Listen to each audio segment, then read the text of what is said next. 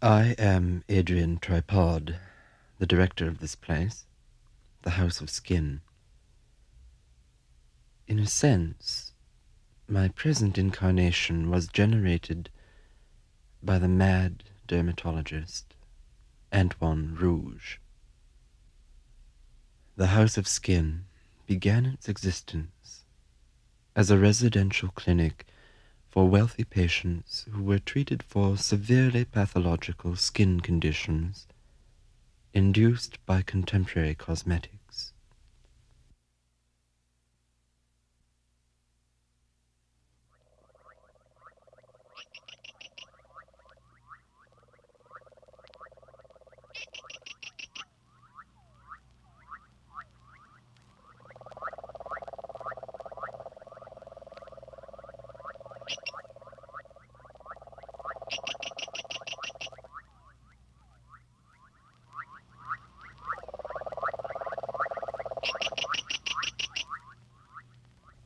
Antoine Rouge, who at the time was considered little more than a gifted technician, seized control of the house many years ago and guided it towards a more fantastic species of research. There was much opposition to the Rougian ascendancy in certain high places.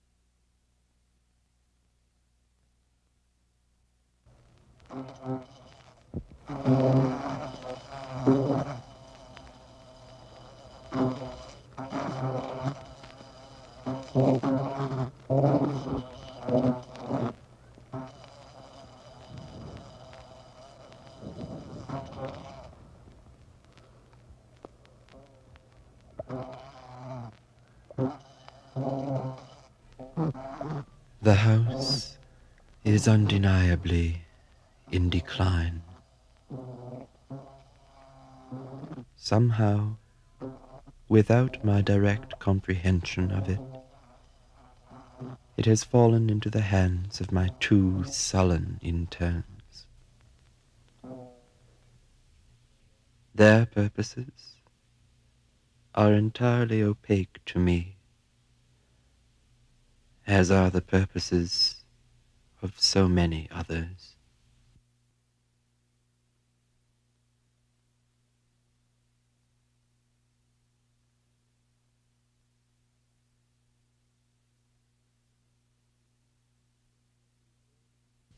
Before the disappearance of Antoine Rouge, there were many strange creatures in residence here.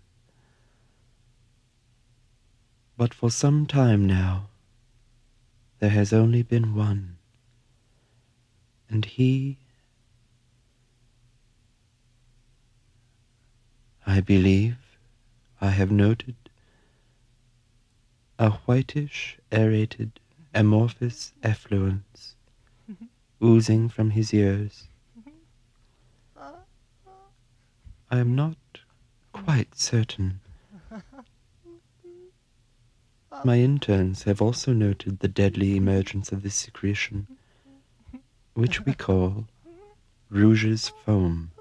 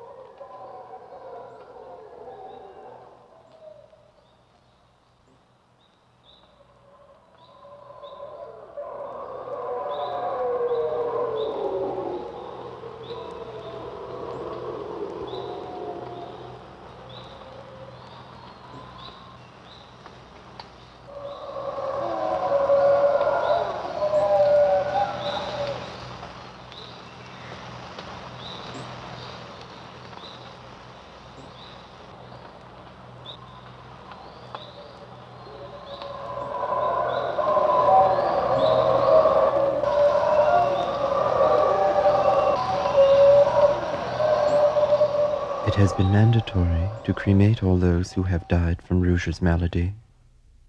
Although during the period of secretion and hemorrhage, the various pathological fluids are relatively harmless, even sensually attractive,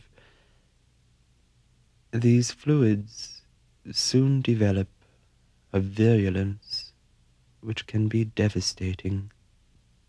There was a time when Rouge's malady appeared only in post-pubertal human females.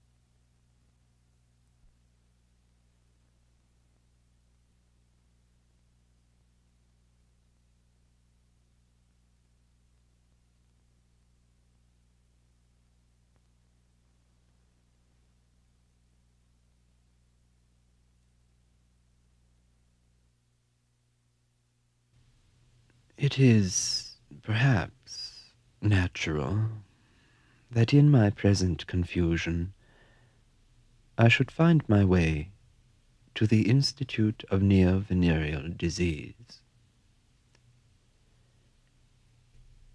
In the exhilarating days of Rougian administration, there was much collaboration between the house and this institute.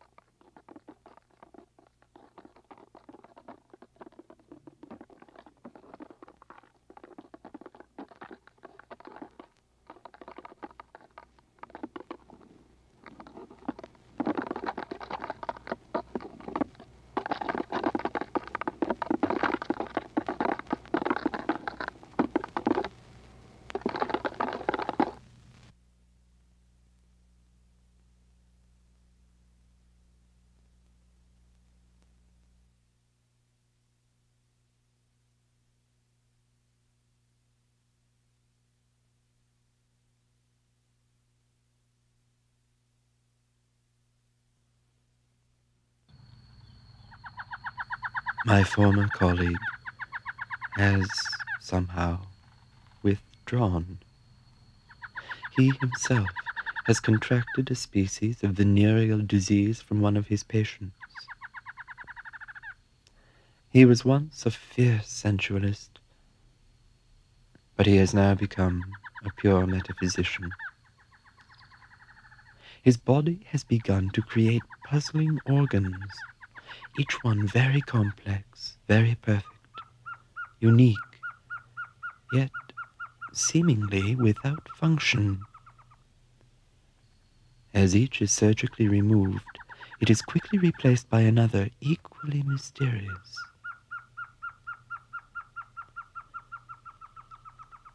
He has taken to breaking into the specimens room and stealing the jars containing these organs. His body, he insists, is a galaxy, and these creatures are solar systems. He becomes melancholy when they are far from him. His nurse says that his disease is possibly a form of creative cancer. I believe that this is what they have said. It is difficult to recall so many dialects when one has remained so long in isolation.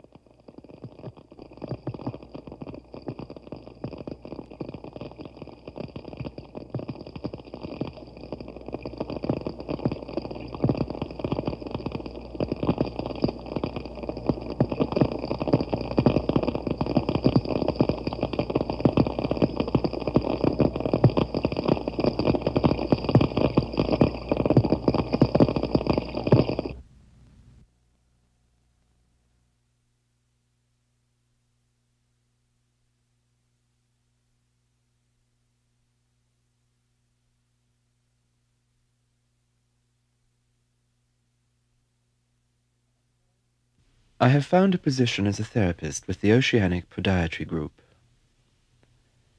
They support their theoretical structure in part by a grossly distorted interpretation of the later evolutionary writings of Antoine Rouge. Still, the closeness of certain Rougian concepts is comforting. The technique I am to attempt is the invocation of the genetic history of the feet. That is, tentacles, lobed fins, flippers, and so on. By these and other more esoteric means, I am to reverse the psychic relapse, now so common, which can occur under intense genetic pressure. I am, thereby, to encourage patients to bear the burden of a suddenly alien gravity, to walk, for example, when they would prefer to revert to more primitive oceanic forms.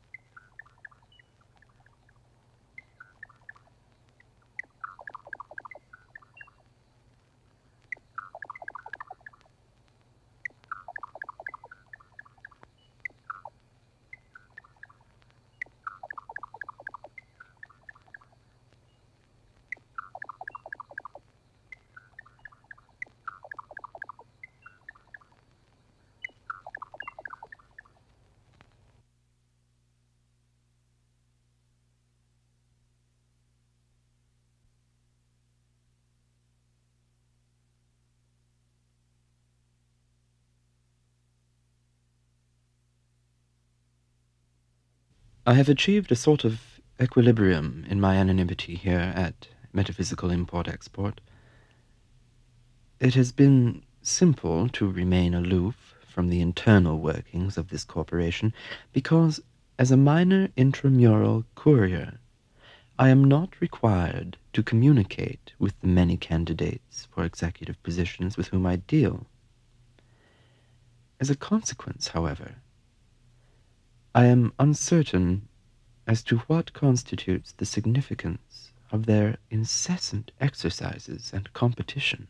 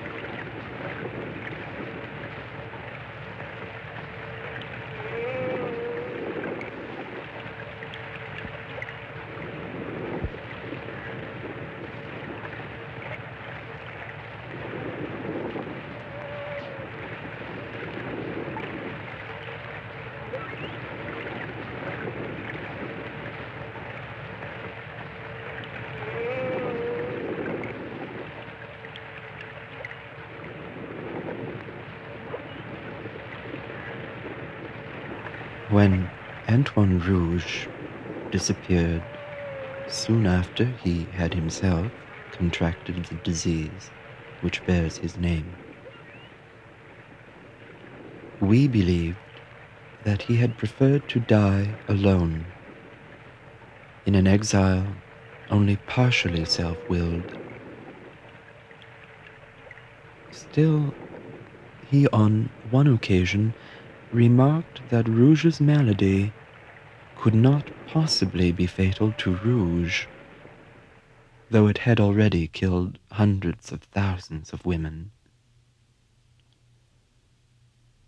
And it is true that his death was confirmed only by certain authorities who had long wished for his death.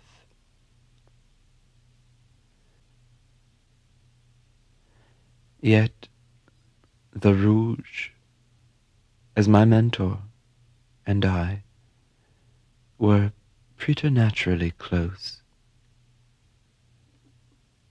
and I feel sure that he no longer exists.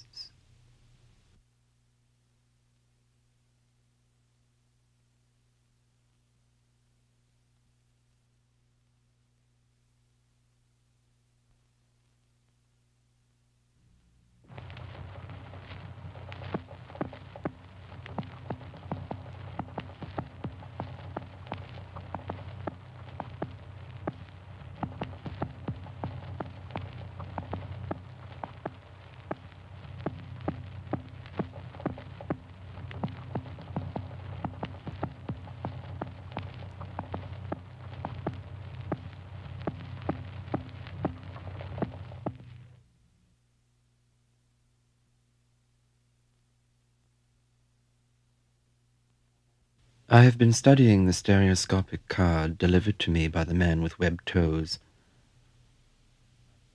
Though his manner was brutal, the card he left me was both inviting and peculiarly flattering.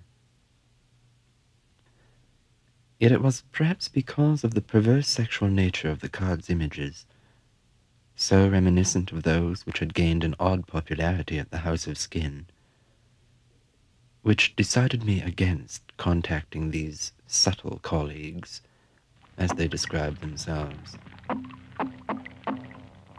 I fear, however, that if I remain here much longer, my hard-won equilibrium may become a morbid stasis.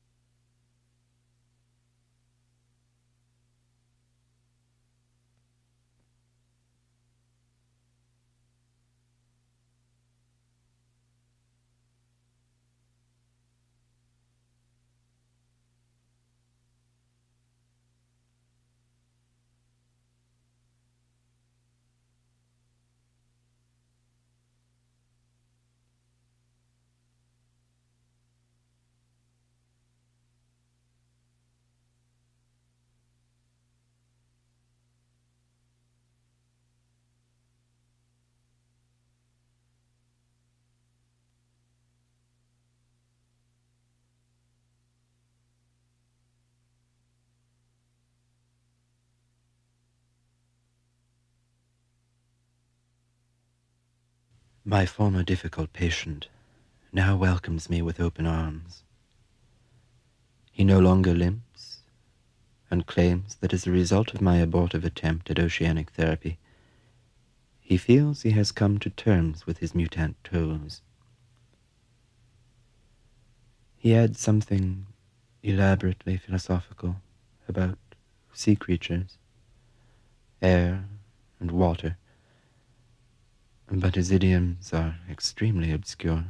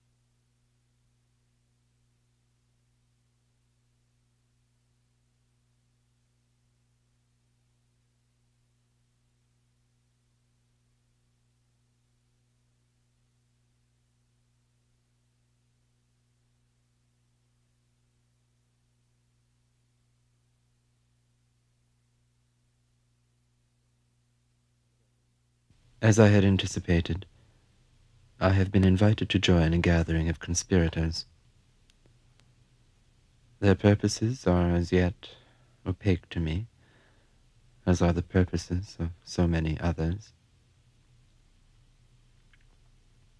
It is, however, quite clear that they are heterosexual pedophiles, a group specifically outlawed, though increasingly pervasive nonetheless.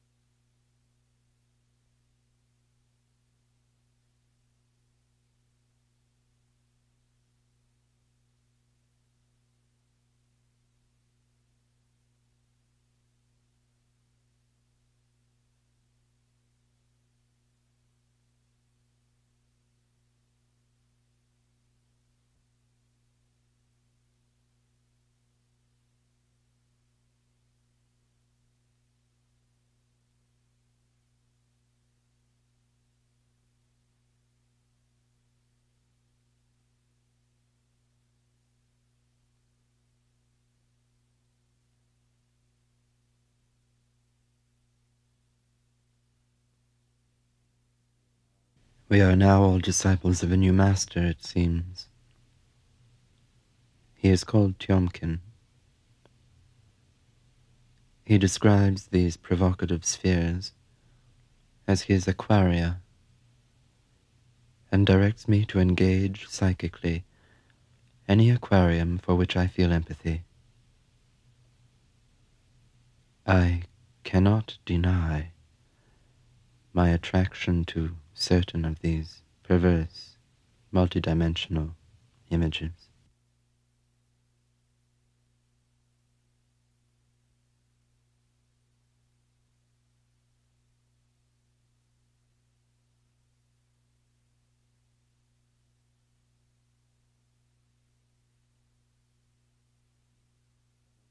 Tiomkin suggests that there must evolve a novel sexuality for a new species of man,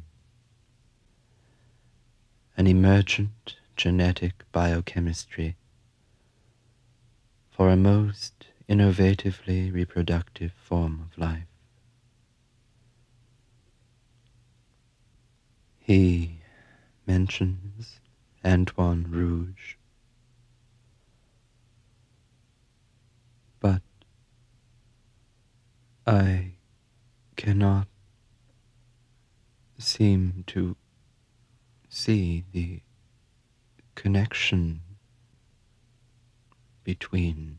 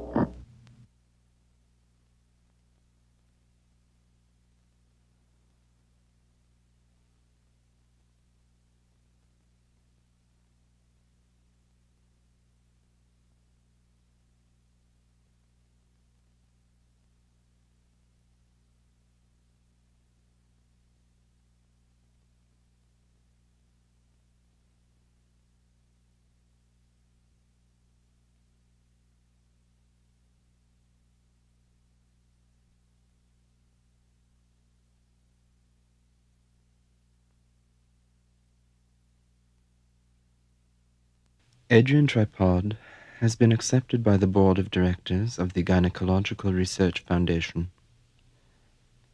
The liaison officer complains that his feet and legs are most unpredictable. He is afraid that they will give out on him entirely some day, without warning, and so when he is alone, he does not walk. He notes the vastness of the Foundation's quarters, and the difficulty in reaching aid for those suddenly rendered helpless. In this connection, he mentions the Foundation's hired gunman, who apparently has a tendency to misinterpret subtle social confrontations. Adrian Tripod is to be directly introduced to the subject of his study.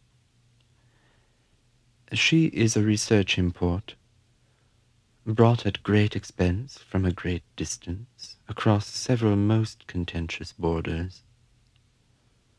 The corporation Metaphysical Import-Export has been involved in the venture. He stresses the complex nature of prematurely induced puberty, which leaves such a subject vulnerable to Rouge's malady, and is unable to guarantee that she is not already somewhat defective in this respect.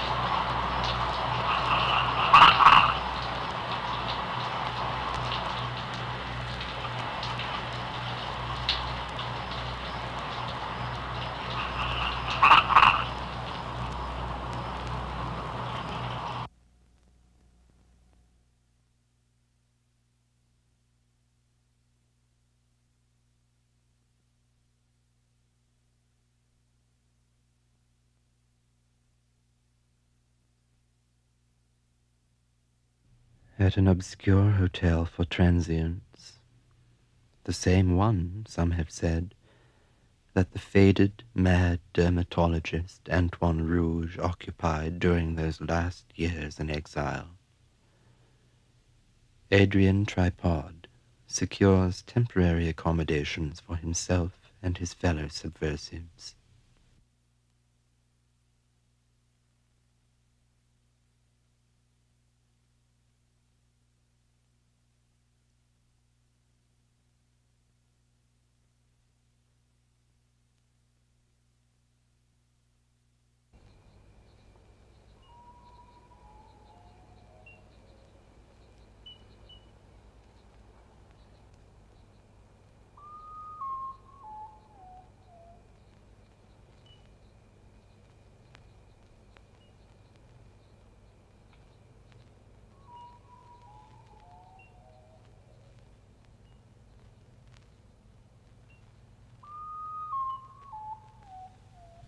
The concierge speaks at length about a root-like excrescence which has begun to grow from one of his nostrils.